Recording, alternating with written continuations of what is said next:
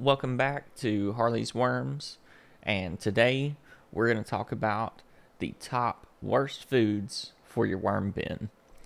And this is probably the most important part about vermicomposting and raising worms, to have good results and to not have your worms escaping the bin and flying out and running all over who knows where. So we'll start it out with number one, and probably the worst food you can put in your worm bin would be grease.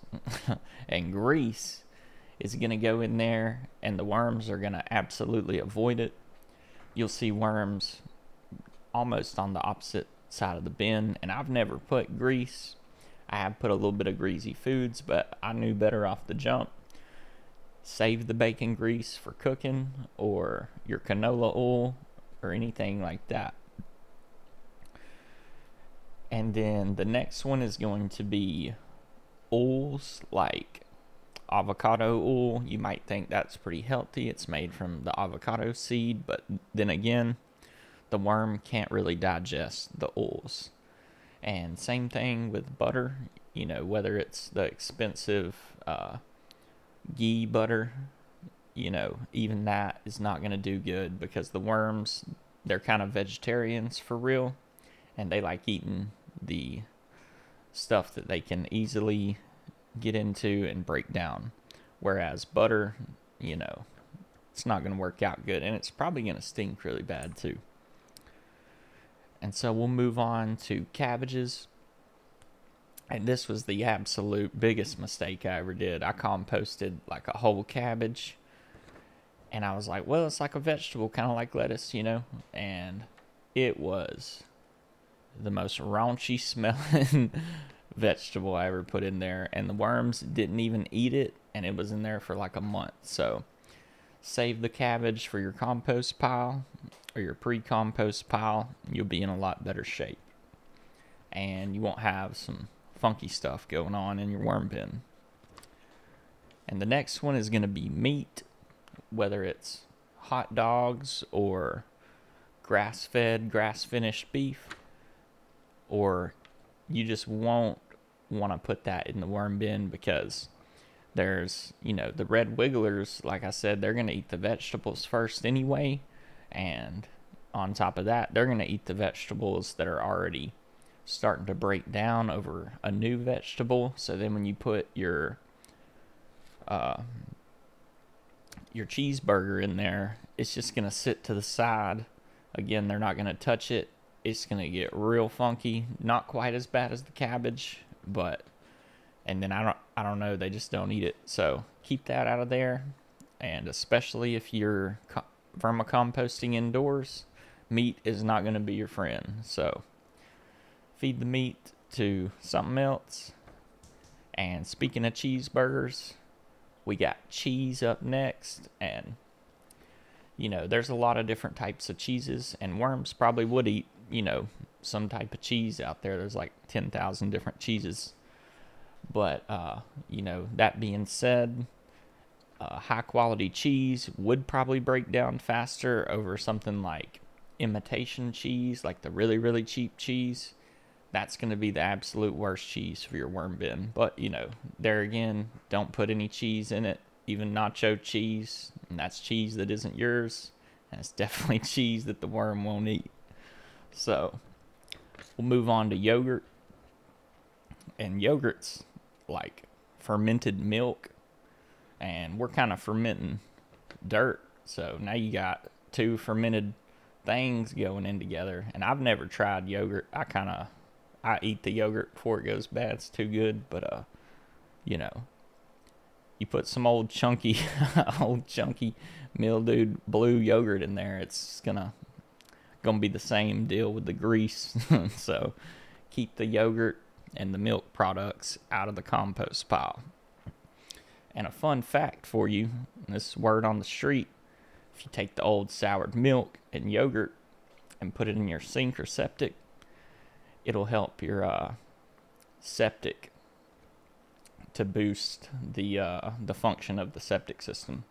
So there's your tip of the day, and we'll move on to spicy peppers, my favorite food. And spicy peppers are my first love in gardening, and even before gardening, I would always have to have some fresh jalapenos with my meal.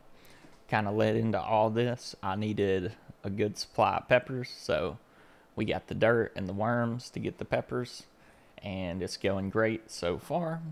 And my favorite peppers is going to be the Carolina Reaper, which is now the second spiciest pepper in the world, and I have no interest in trying the spiciest. The Carolina's plenty for me, and the Serranos and jalapenos, absolutely delicious. And anyway, the reason why you don't want to put them into the worm bin is because the capsaicin levels, or the hotness of the pepper, or the spiciness of the pepper, gets in the worm bin, and it kind of acts like something acidic, and they stay away from it and don't eat it. So save the spicy peppers for yourself. And now we're moving on to fish. And you might think, I caught a fish, I don't want to eat it, I got it home, what do we do with the fish now?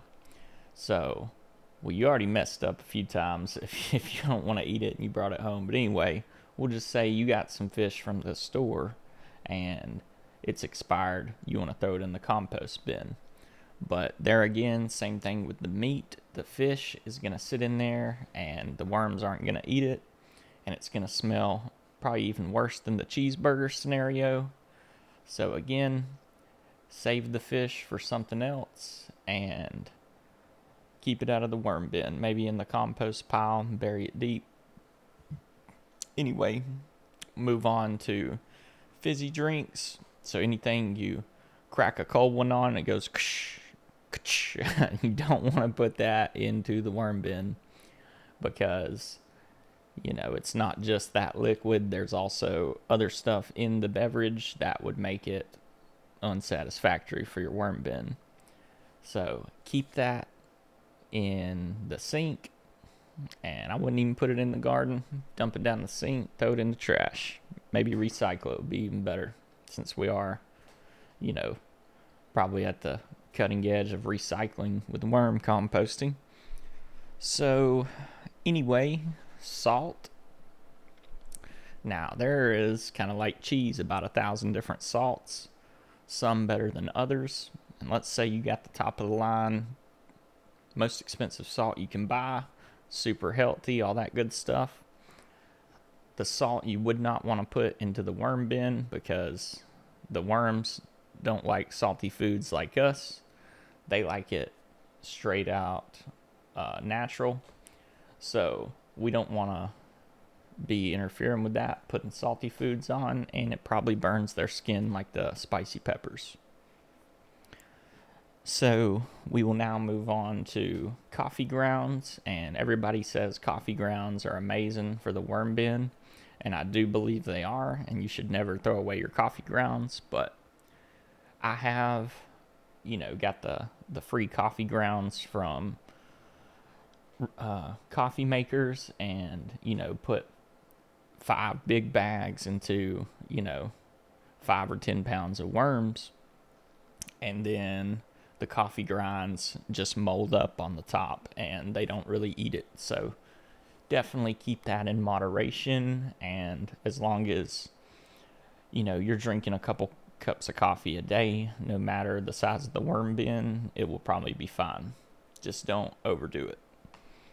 But there again, coffee grinds are actually really good for the worm bin. But I just thought I should mention, don't overdo it. And that could go with anything, really. You don't want to do too much of one thing. Too much of a good thing is a bad thing. So, and here's another controversial one, would be peanut shells. And you would think, if I can eat something with a shell, that'll be great for my worm bin. And I thought the same thing. But the peanut shells, something about them, they'll just sit in the worm bin for, I've been vermicomposting now for 3 years, And I still have peanut shells that when I harvest my castings, those peanut shells come down in it. So, and all they do is kind of mess up the harvesting process. So keep the peanut shells out or to a minimum, and maybe keep those in the compost pile that doesn't then go to the worm bin. Be my advice. And now we will get to some honorable mentions on rough stuff to throw into the worm bin that you shouldn't do. And that would be stuff like old clothes. You wouldn't want to put no old blue jeans in there. That would last forever. Don't do it. Plus, you don't really know what's in the clothes because you didn't make them. Too much cardboard. You know, like I said, too much of a good thing's a bad thing. You do 100% cardboard in your worm bin. You know, I've never tried it, never will, but it's going to be bad news, I'm telling you now. And we'll touch on pickles. You know, anything that's in vinegar, it's going to be pretty acidic. Going to take forever to put in there, but not the end of the world if you did it. And processed foods, so anything super refined or, you know, bunch of weird stuff in it, don't put it in the worm bin. Also, stickers and tape on fruits and cardboard, especially the avocado peels. They're kind of hidden sometimes. You know, you cut it in half, the sticker's on the bottom, you don't see it. So look over your avocados and bananas good with those unnecessary stickers. And also manure. A lot of people tell you put some, rabbit manure or horse manure or stuff like that. And that's probably fine if you're the one that's raising the rabbits or the horses. But, you know, if you go and buy horse manure from some dude you don't know, you hadn't seen their farm, then that's where you run into problems because you don't know how that stuff was raised or taken care of. And now you could, mess up your whole worm operation by, getting something from somebody else. So be real cautious about that. And anyway, not saying manure's bad for your worm bin or nothing. It's just I personally don't think it's a good thing. But there again, animal manure is good for vegetables. So, take it for what you will, make your own decisions. But anyway, we're feeding our worms some wheatgrass pads here that I grew in my prior videos, if you want to check those out. And we started them from seed, and now here we are putting them into the worm bin. And once you get them in the bin, if you just throw the wheatgrass pad on top, they will eventually get to it. But the worms really like the worm chow that I make, and if you put the worm chow on something, they're gonna go for it. So we hit it with the worm chow all over to entice them up into the wheatgrass pad, and they love to wiggle around through the roots. And then it's a great nitrogen source for the worms. And the results of wheatgrass pad versus no wheatgrass pad in the worm bins is pretty amazing. So next week we'll check back in on the wheatgrass pads and see how they're doing. And I left a few in the tray to see how it does because it has holes in it, and then they work up through the holes. I think they like that because I know they like the cardboard with the little grooves getting in there and wiggling around. So, but we also threw a little oyster shell in for some grit that's been milled down to a fine powder. So the oyster shell is grit for their gizzard, and that helps them process the food. So everything should be set up for next week to have some crazy good worm videos. And also, I'm putting it in dry, and I'm not wetting the wheatgrass pad. And the reason for that is my worm bin is pretty wet, and we're going to be harvesting our castings soon. So we're going to keep it dry to make it easier to sift. And so that pretty much does it for this video. I hope you guys learned something. Hope I made you laugh a little bit. I hope you're further along on your worm journey, and I hope you have a great and amazing week. Thank you. See you next time. Legends stand to the end. Thank you.